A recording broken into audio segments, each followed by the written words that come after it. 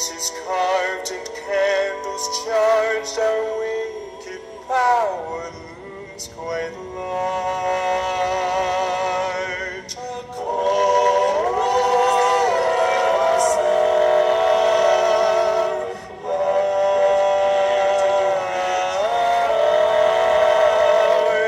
and when it finally strikes midnight, the witches arise for their annual flight. They'll take to the skies toward the moon's haunting glow, flying high, waving by to their subjects below. As they sail through the air without caution or care, you'd be wise not to spy, or you might get a scare. Tonight is Halloween, when ghosts and goblins enjoy being seen. They seek your treats, your tasty sweets, the ones you've collected while roaming the streets. They'll sniff you out, search high and low. They have a sweet tooth, don't you know? And if they cannot find your loot, they just might eat you as a substitute.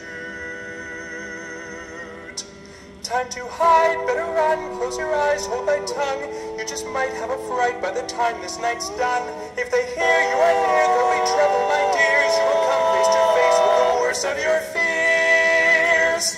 It's no use to plead, though it would give them glee, as you suffer the horrors of their stealing spree. If they hear you are near, there'll be trouble, my dears. You will come face to face with the worst of your fears.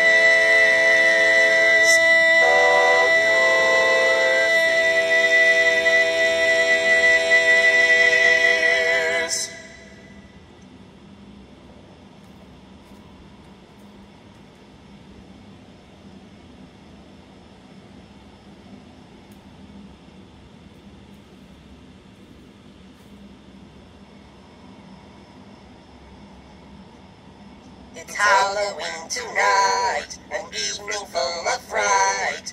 Goblins, ghoulies, we all yell boo! The night we've all awaited, the homes are decorated. Droll masks, candy sacks, we all get treats. The witches cast a spell, what's that awful smell? A monster, a zombie, we all yell boo! The moon is full and bright, the pumpkins are alight. Disguises, surprises, we all get treats. The crow up on the steeple is screeching at the people. Black cats, winged bats, we all yell boo! The doorbells are all ringing, the boys and girls are singing. Candy, candy, we all get treats!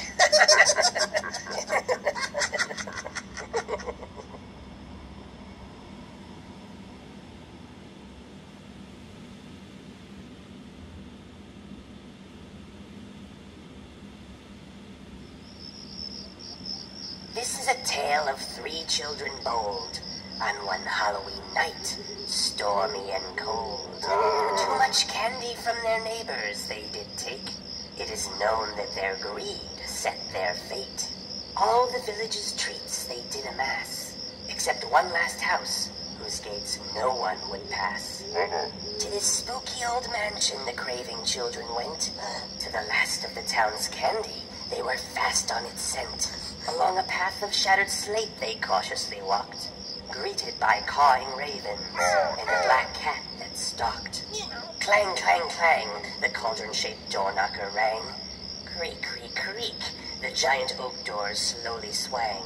Standing before them was the cutest child, almost their age. With a wink and a wave, he invited them into his magnificent Victorian cage. To his parlor they followed, where an enormous mound of sweet treats they did greet. Where did you get all this candy? The children dared to ask. I took it from the good townspeople. 'Twas quite a task. Here, why don't you have some? He offered, presenting a tattered old sack. Several pieces they took, smelled, and tasted, but moments later they began to gag and hack. The children cried, It tastes like shoe leather and slugs mixed into a stale dough. I'm not surprised, the boy said. as I stole it nearly a century ago or so. The children's mouths agape. They did fear. What is this boy thing standing far, far too near? And for the first time he did smile, exposing teeth yellow, pointed, and vile. And with those bites, you now share my plight, to live in this mansion for eternal night.